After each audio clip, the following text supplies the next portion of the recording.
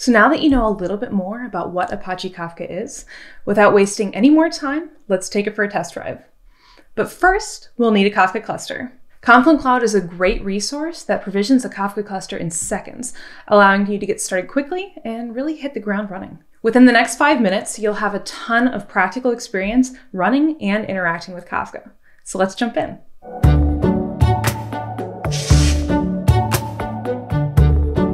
Confluent Cloud is the easiest way to get started with Apache Kafka. To use it, you'll first need to create a Confluent Cloud account.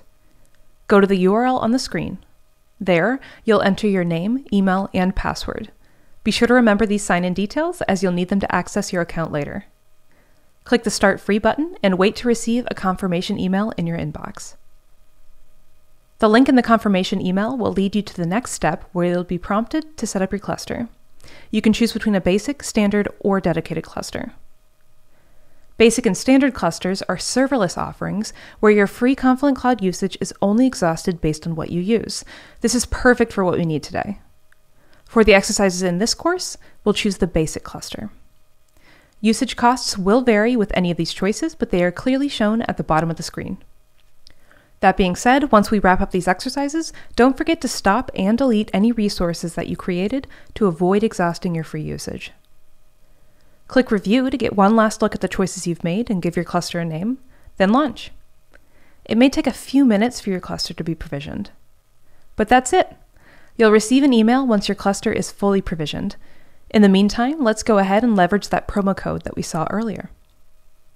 From Settings, choose Billing and Payment. You'll see here that you have $400 of free Confluent Cloud usage. But if you select the Payment Details in Context tab, you can either add a credit card or choose to enter a promo code. We'll enter Kafka 101 to get an additional $101 of free usage, which will be more than enough to get you through these exercises. With our account set up and our Kafka cluster now provisioned, let's create a topic. As you know from the previous module, Kafka is a collection of immutable append-only logs. The primary component of storage in Kafka is called a topic, which typically represents a particular data entity. Knowing how to interact with a topic is a crucial first step on your Kafka journey. From the Confluent Cloud landing page, select the Topics tab on the left-hand side of the screen, then choose Create Topic. Let's call our topic Poems. You'll see why in just a second. The default number of partitions for a topic is 6, which works well for today's use case, so go ahead and select Create with Defaults. You'll then be taken to the Topic Overview screen.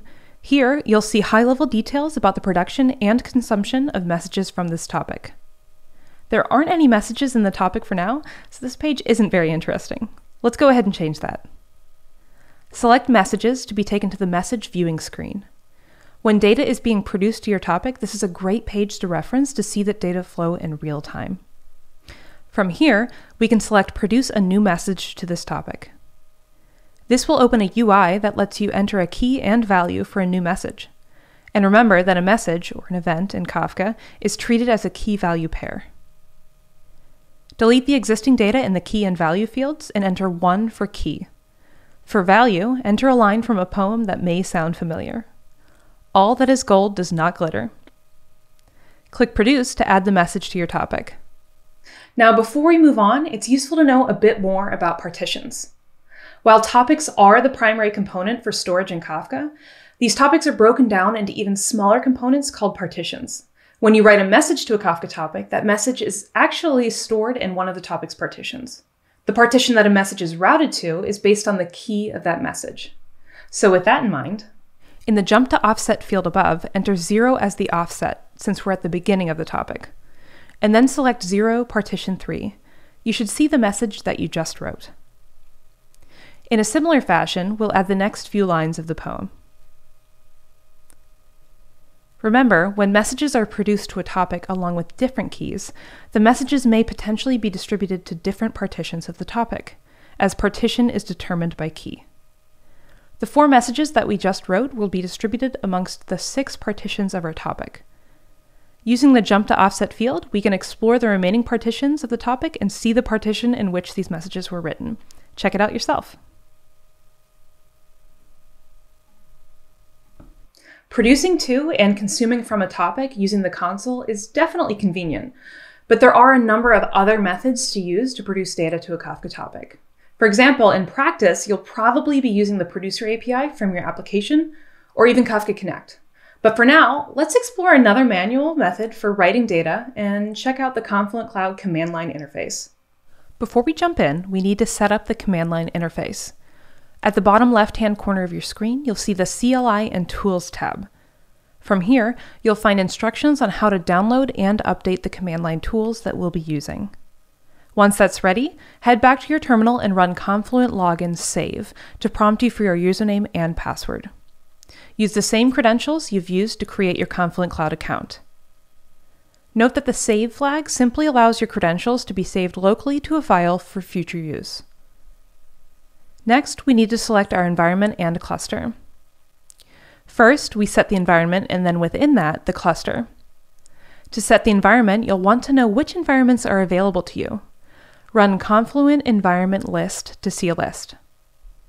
For our purposes today, we'll use the default environment, so make note of its ID.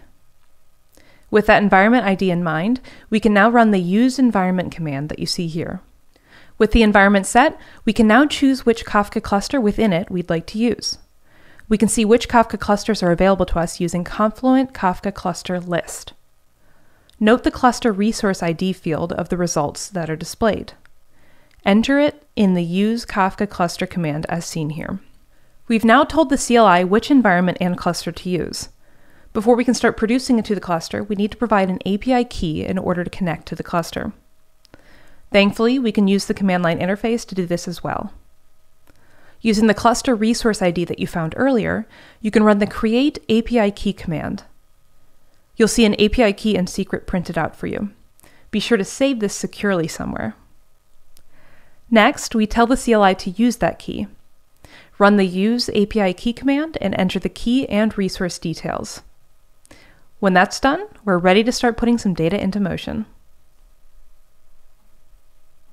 With the command line interface set up, we can now start to interact with our Confluent Cloud cluster by consuming and producing messages. Let's first list out all of the topics available to us. From a terminal window, you can run Confluent Kafka topic list. You should see the poems topic. To consume messages from the beginning of the poems topic, run the topic consume command as shown here. The from beginning flag tells the consumer to start reading messages from the earliest message in the topic, so you should see the 4 messages that we wrote earlier. Let's produce some more messages to the topic. Leave the terminal window with your consumer up and running, and open a new terminal window. We can produce a key and value at once using the parse key functionality. When we run the topic produce command with this flag, we can specify a colon-delimited string that the CLI will parse into both a key and value. Enter the following strings when prompted. Almost instantly after the messages are produced, you should start seeing them appear in the terminal window where your consumer is running. After doing so, return to the web interface on Confluent Cloud to see your newly produced messages. Remember, to view messages in the web interface, you need to specify an offset for a given partition from which to consume. Since these are the first messages in the topic, set the offset to 0 and check each partition to see where the messages were written. And that's it. If you follow this exercise all the way through, you've accomplished a number of pretty cool things. You signed up for Confluent Cloud and created your first Kafka cluster, created a topic, added messages to that topic using the web console. Then you installed the CLI and created an API key, and finally used the CLI producer and consumer. With all of that out of the way, you're well on your way to building great things with Confluent Cloud. But don't forget to continue your Kafka journey and learn more about the great features that Kafka has to offer you by joining me in the following exercises. See you there.